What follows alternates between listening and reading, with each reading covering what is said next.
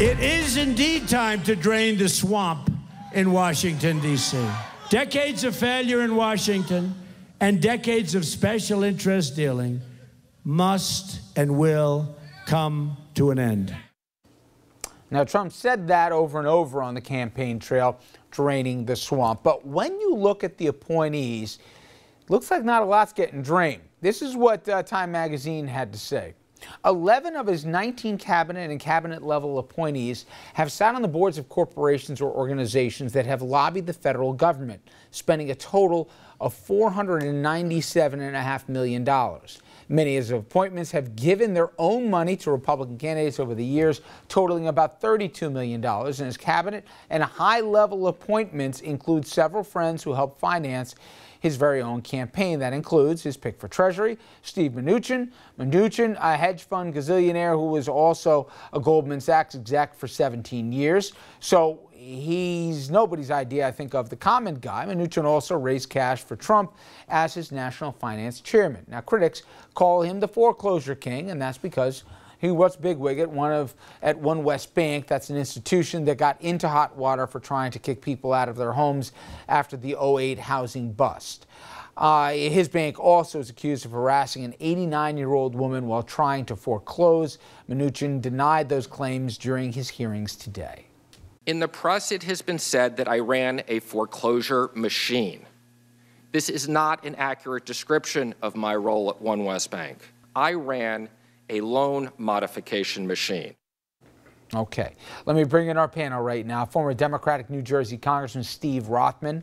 To his left, Dominic Carter, political journalist and author. And Jerry McKinstry joins us, also managing director of the November Team, a Republican-leaning political consulting group here. All right, you know, I don't take issue if somebody wants to put in positions, certainly in the financial sector or Treasury, et cetera, people with some business experience. I do think people overestimate that if a CEO comes in, it's not without precedent, certainly in American government.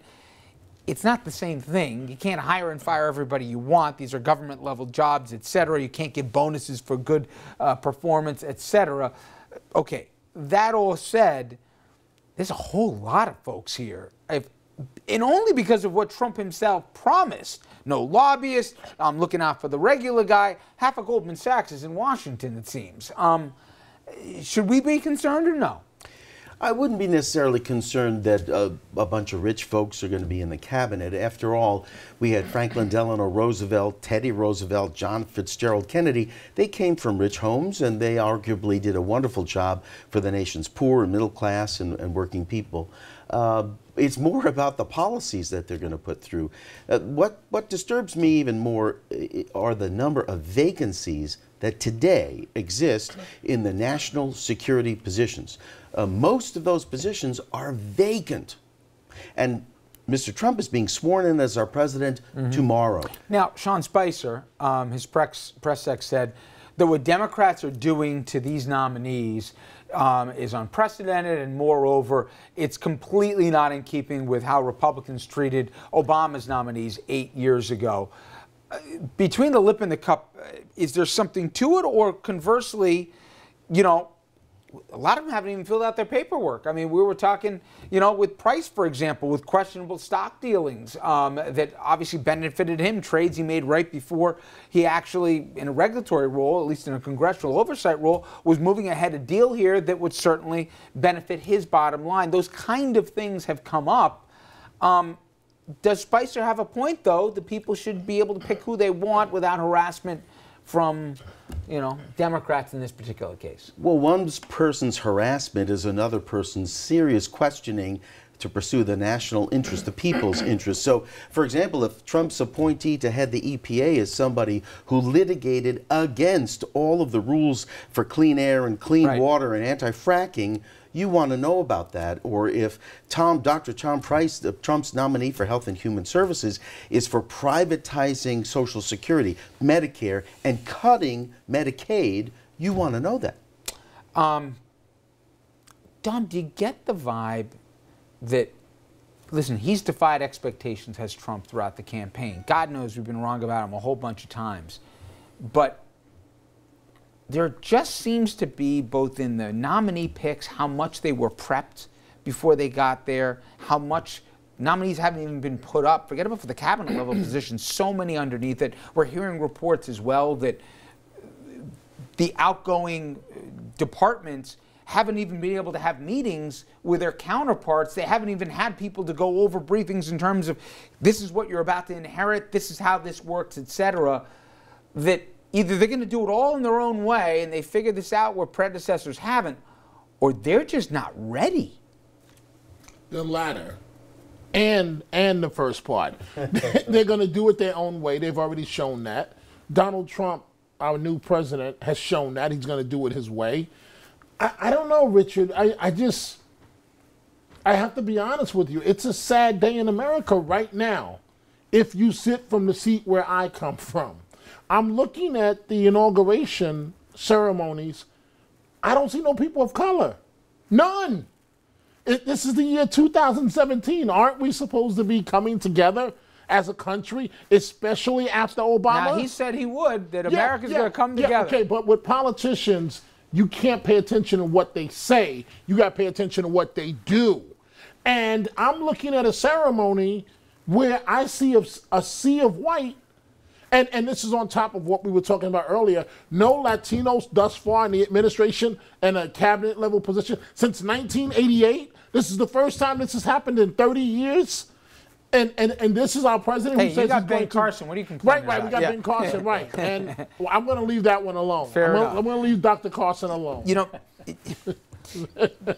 Jerry, where do you think Trump goes tomorrow in terms of an address? Because clearly there's the bombast that a lot of people say, oh, once he won, he's going to go back to what we've seen before. Clearly, no, what you had in the campaign is what you're going to have as a president. I mean, you know the media, okay? The idea that we'd move the press, and they're going to get moved out of the White House, we would have thought was inconceivable. The idea that he's going to tweet instead of press conference or anything else, no, he's not going to do that. We're accepting or just acknowledging new realities seemingly by the day. Will his message tomorrow, do you think, be one of, let's breach divides here, let's all come together? Or is it, I won, you didn't, I'm a winner, you're a loser? Where do you think he goes? All right, well, if I was advising him, and clearly I'm not, I would advise him to have a unifying message, to have a really inspirational message and say, let's put this campaign behind us. Don't forget who got you here, but inspire, inspire, inspire. Do your best. Talk about the economy. Talk about... Did you tamp down expectations? Because he seemed, at least from what that little thing is, everybody's going to do awesome. We'll be better than ever before in the history of this country here. And if it rains, I'll part the heavens, you know? He will never tamp down expectations. I don't expect That's dangerous a little bit, isn't it? You know, I maybe think, not. I don't know. It's all historic. It's all, I think we're all going through this for the first time. And it's fascinating and it's interesting. And the thing about it, though, is that this is all going to change. Yeah. Day 2 is going to be different from day 1. But can I tell you, we all said the same thing in different ways. And I'm sure you folks at home felt the same way. There are moments where, I don't care where you are politically, where you say, oh my God, this is real. This is really happening. Like you said, he gets off the jet with the U.S. president on the side here and say, oh my God, he's the president. Today when I heard him talk again, I forgot. I'm like, he's really going to be president. Tomorrow, this is all real. So with that, what kind of a president is Donald Trump? Well, maybe his negotiating style is something that may work here. He says he is the world's best negotiator. Just ask him. His style and strategy in business, could it cause problems when it comes to international relations? Or is this something maybe we need right now where there is some interaction? I'll ask the panel and certainly the guy who knows foreign relations at the table right after this.